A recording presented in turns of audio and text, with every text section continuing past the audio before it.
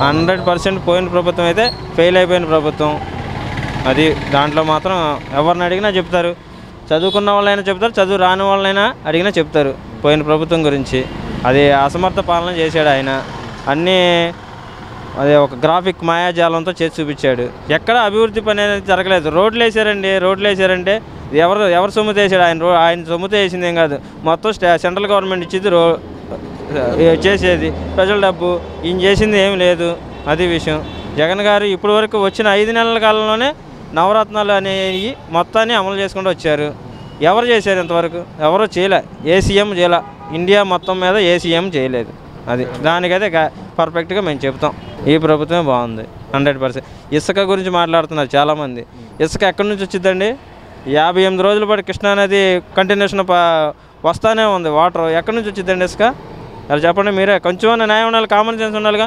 మొన్న ఆయన వెళ్ళాడు, అక్కడికి వెళ్ళాడు, ఎవరు ఏదో రన్ అని చెప్పేసి పవన్ కళ్యాణ్ చేశాడు. ఉపయోగం ఏముందండి? ఆయన ఒక సబ్జెక్ట్ మాట్లాడుతుంటే 100 సబ్జెక్టులకు వెళ్ళిపోతాడు. ఆవేశం ఎక్కువ, ఆలోచన తక్కువ. ఉపయోగం లేనప్పుడు ఏముందండి చెప్పండి? ఏమండి వర్షాలు ఉన్నాయి కాదంట్లా, మీరు అన్నది కరెక్టే. వర్షాలు ఉన్నాయి, వరదలు లేవు. వర్షాలు పడితే తీయొచ్చండి, వరదలు వస్తే ఎలా తీస్తాం? నీళ్ళలోకి దూరిపోయి తీయటానికి దేవుళ్ళేం కాదుగా. మనం మనుషులేగా. యంత్రం కూడా మనిషే నడపాలి, యంత్రాన్ని కూడా. అప్పుడే కదా అయ్యేది. అది అంతేగా మరి. మొన్న గోదావరి నదిలో తీద్దామని చెప్పి ట్రై చేశారు, లారీయే మునిగిపోయింది. మీకు తెలుసుగా, న్యూస్లో వచ్చింది. మరి అంతే మరి. ఎవరో ప్రమాదం ఏదైనా జరిగితే ఎవరు చెప్పండి? 58 రోజులు వాటర్ పారిందా వరద? అది కావాలి. ఆయన ప్రభుత్వం ఉన్నప్పుడు 58 రోజులు వరద వస్తానే ఉందా? లేదుగా. ఇసుక కనబడుతుంది, అక్కడ ఇసుక తీస్తానికి కూడా ఇసుకేగా. ఇక్కడ నుంచి మేము ఉండేది ఈ ప్రాంతంలోనేగా. ఇసుక తీసేటప్పుడు ఏంటి వాటర్ వస్తుంటే ఇసుక ఎలా తీస్తారు? ఆయన ఉన్నప్పుడు, ఆయన 5 సంవత్సరాలు ఉన్నప్పుడు వరదలు వచ్చినాయా? వరదలు ఎప్పుడెప్పుడు వచ్చినాయి కూడా డేట్లు మొత్తం ఉన్నాయి అంటారు. దాన్ని విమర్శించడానికి కొన్ని ఉంటాయి, చాలా ఉంటాయి విమర్శించడానికి.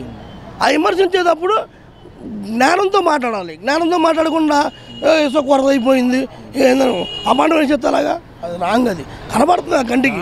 రోజుల్లో మొత్తం ఇసుక అంతా ఫ్రీ అయిపోతుందండి. ఇంకొక మా అయితే ఒక 15 రోజులు 20 రోజులు కష్టపడాల్సి వచ్చింది. 10-15 రోజుల్లో ఇప్పటికే అన్ని చాలా వరకు ఓపెన్ చేశారు రీచ్లు. అంతా హ్యాపీగా ఉంటుంది. పరిపాలన అనేది సూపర్గా ఉంటుంది. దాంట్లో భయపడాల్సిన పని అయితే ఏం లేదు. జగన్ గారి పరిపాలన ఎక్సలెంట్. మేమైతే 10కి 10%, 10 మార్కులు ఉంటే 10 మార్కులు వేస్తాం ఆయనకి, 100 మార్కులు ఉంటే 100 మార్కులు వేస్తాం ఆయన ప్రభుత్వానికి. నెక్స్ట్ కాదన్నా, ఇంకో 15 years అయినా కానీ ఆయనే ఉండొచ్చు. అవకాశం లేదు, వేరే వాళ్ళకి పార్టీలకి అవకాశం లేదు. అంత ఘోరంగా ఓడిపోయిన వాళ్ళకి మళ్ళీ అవకాశం రావాలంటే రాదు. జనాలు చైతన్యవంతులయ్యారు, జనాలు తెలుసుకోని బట్టే ఈ రోజున ఇంత మార్పు తీసుకొచ్చి మార్పు ఇచ్చారు. ఎవరో పిచ్చోళ్ళేం కాదు కదా. ఈవీఎంలో అయ్యా చేయడానికే అతనే గవర్నమెంట్లో ఉన్నాడు.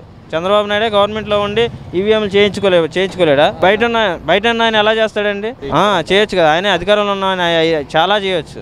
అది ఈవీఎంలు బాగున్నాయి, ఆయన ఉన్నప్పుడు ఈవీఎంలు బాగున్నాయి.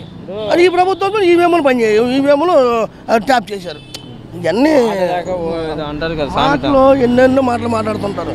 అవన్నీ వాళ్ళకి తెలుసు మాట్లాడటానికి. ఏంటంటే మనకు మాట్లాడాలి ఏదోటి ప్రభుత్వం బురదాలి అనేది.